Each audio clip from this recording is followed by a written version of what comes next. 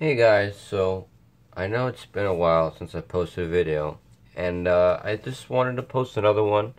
Hopefully it's not too long, but just, a little bit of an update on the setup and things to come, and just some stuff I've been running. So, since the last time, I mean, what?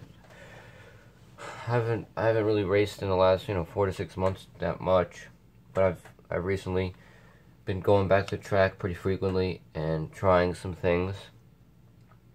And so this is just to share what I've been trying.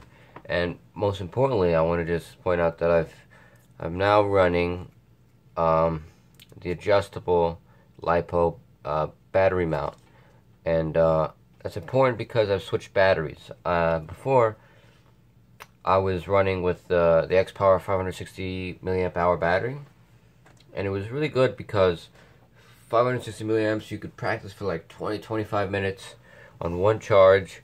Has a lot of punch, a lot of power. The only problem was there was no holder that would fit that large battery, so I had to just double side tape it to the chassis, so I couldn't swap batteries. I only have one battery per car, so if I practice, I had to make sure I practiced before a long time before I raced, so I had time to charge.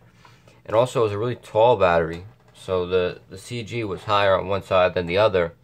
And with this mount and this battery, 360 milliamp hour from obviously the Atomic one, the CG, as you can see, is really nice. It's really low down. Everything's really well placed, and it just works really well. And so I've been running with that, and it's been really good. And realistically, with that being said, I wanted to just point out something, because I've been racing against some of these GLA cars, and some people are trying to say, oh, Atomic there's too many upgrades you have to buy, or it's too expensive, or these things compared to the GLA. And I said, well, it's absolutely not true. First of all, the Atomic car is much cheaper. I think it's what is it, $190 US for the kit plus the ESC, which is a really good price, all things considered. I mean, what you get, I mean, it's a really great price. You don't need any upgrades, really. I mean, recommendation would probably be what, the steering arms, which, I'm not even running it in one of my cars, the main one that I run. They're still the plastic ones, and they hold up. It's fine. The battery mount, which is maybe $20, and that's it. Obviously, you got to buy your arms and your springs, but that's the same with the GLA.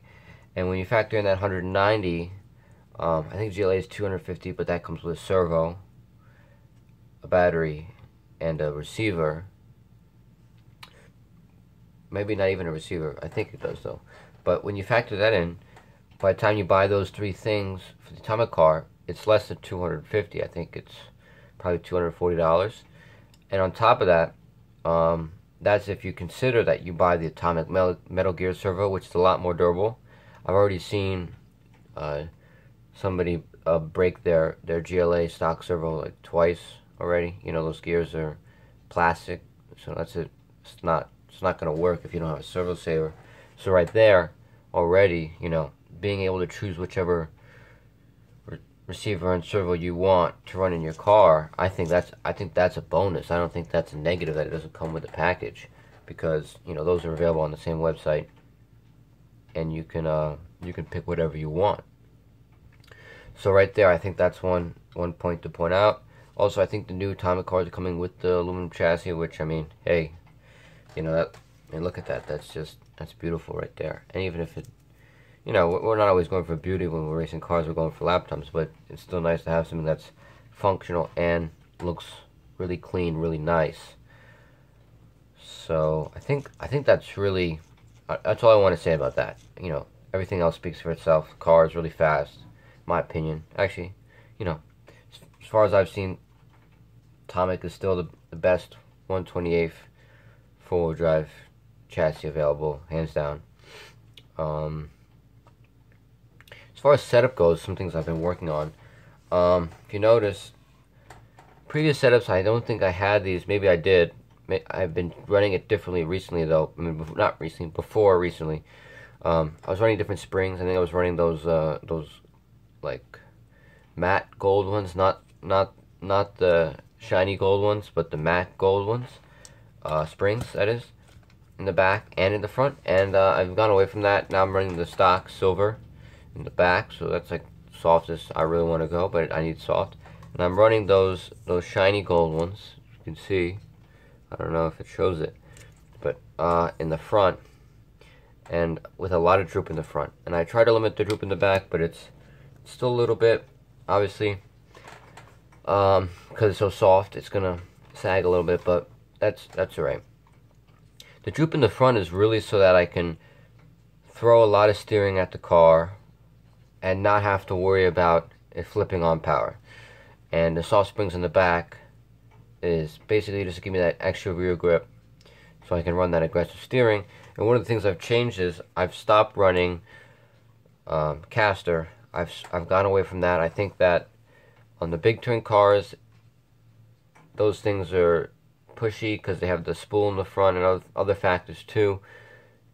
You need that caster really to get the car turning. However, with so much traction we have with, especially on RCP, can't run that caster. The car was flipping a lot, so I've gone away from that. Also running the 1.5 camber arms in the front. Same in the back is still just the I think whatever the stock ones are, so 0 camber or whatever that is. So I don't know. What else? That's it really. Just the caster, the camber, the springs, droop. Oh, and the ride height. We're running like 2 degrees. I mean 2 millimeters or less. 2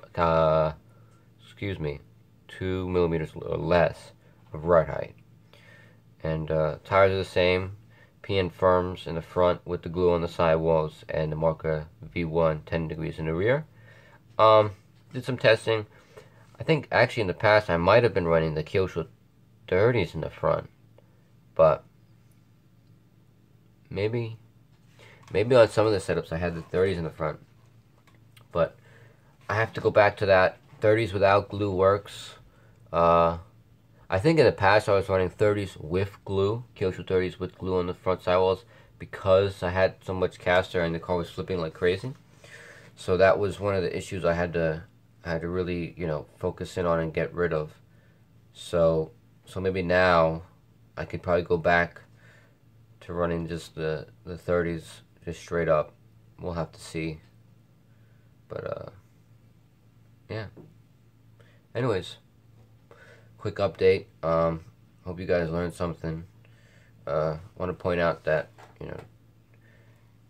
I'm the worst when it comes to wiring things neatly, but I think I did a really good job on this chassis. So, I mean, just to give you guys an idea, what I did was just route your wires underneath the top deck, both the servo and the ESC.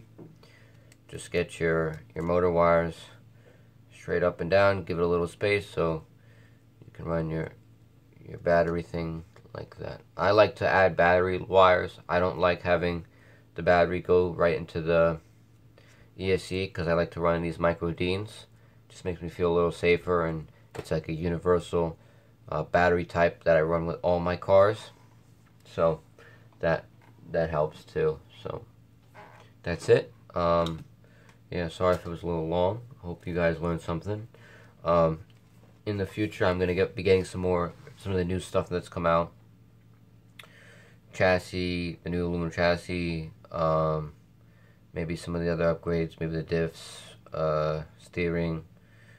I'm not exactly sure, but we're gonna be getting some new stuff from Atomic, and I'm gonna be posting some videos about whether you should get that stuff. Whether those upgrades are worth it, when to use them, and how to install them, and to adjust your car based on those things. So that's to come soon.